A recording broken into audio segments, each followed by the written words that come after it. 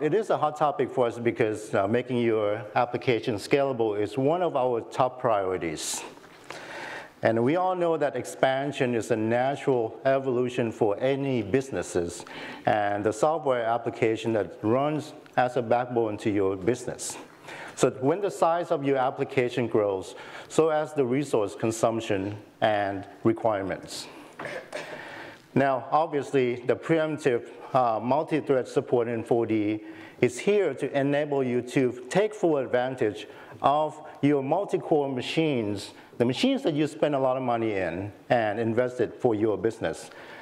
And by having more processes, memory, and users simply means that you are going to have a higher performance, workloads, and productivities.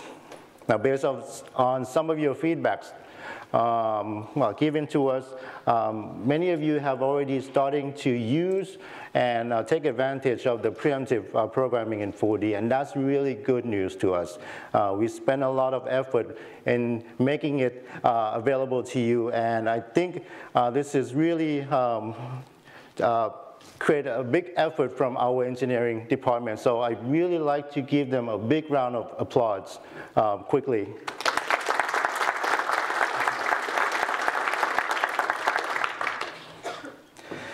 Now, just to recap, there are some of the things that we've done so far since version 16, and we gave you the preemptive process through the use of workers. You also have the preemptive web server, and this is really huge. I'm a big fan of web serving and web design in 4D. So this makes things a lot better in terms of implementation and operations. And finally, over 1,000 commands are now considered thread safe in version 17. That is a really big effort that we push to make it available to you. So one of the biggest challenge when we talk about preemptive process in 4D or any applications has to do with the fact that the process runs independently and they are isolated from others. Information cannot be passed or shared easily from one process to another without breaking the law of preemptive multi-thread architecture. And in the best practice, what you want to do is you want to share as little information as possible between the processes, mostly to avoid any kind of a contention. And when we talk about contention, we often resort back to the use of semaphores to help us out. But using semaphores sometimes can be difficult and tricky. If you don't do it correctly, you don't program it correctly, it could cause some serious problem or deadlocks. So we have to come up with something that provide you with an alternative way to deal with that type of usage, allowing you to pass information from one process to another without breaking any rule or law of the multi-thread programming. And I think we found it. A new way, easy and flexible way to share information among processes. And that's through the use of shared objects. And I think I'm just going to show you the demo because it's going to explain a lot of what I'm talking about better. So here I have a simple database. I'm going to show you the method that I'm going to execute in a minute. But as you can see, this method has a few lines of code. I'm going to start from the top, okay? I have a C object variable declared as a local variable. Now, this variable I'm going to pass into another or other two processes at line number 9 and number 10, but let's look down at line number 2.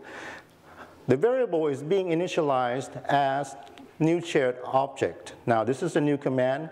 Basically, it set a specific unique properties to this variable. If you look down, I'm going to go ahead and specify some properties to this object variable, 3 properties.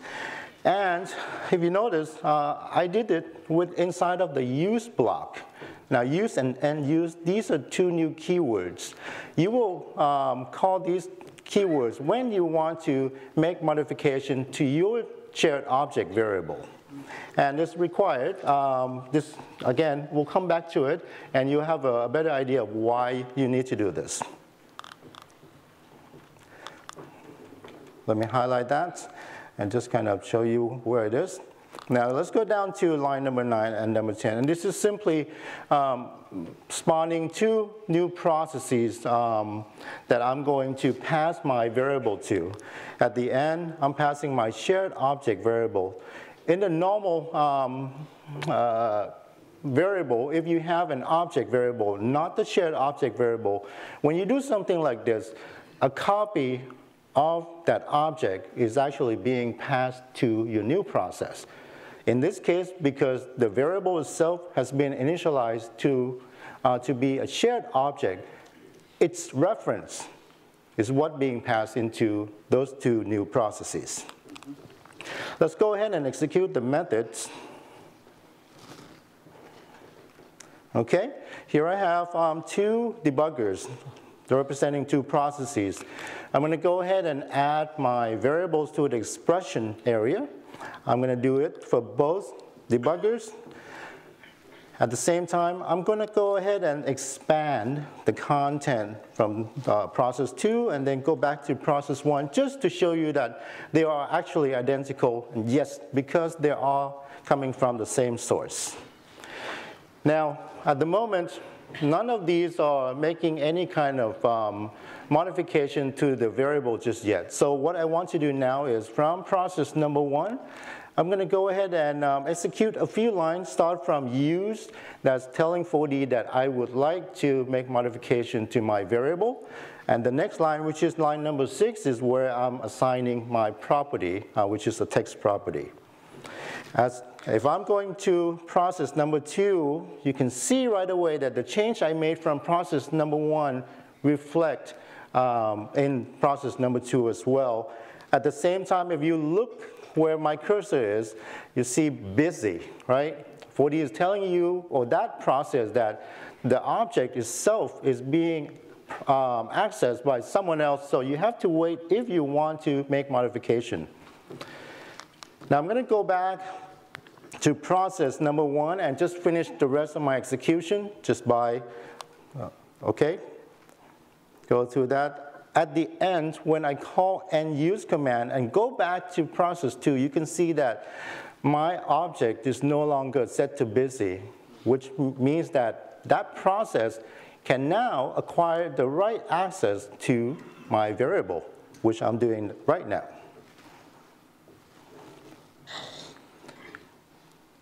After I'm done with my modification in process 2, if I go back to process 1, the information updated properly. So this is really cool because it shows you that you can now passing and sharing information among processes just by doing something like this, using the same variable in many processes.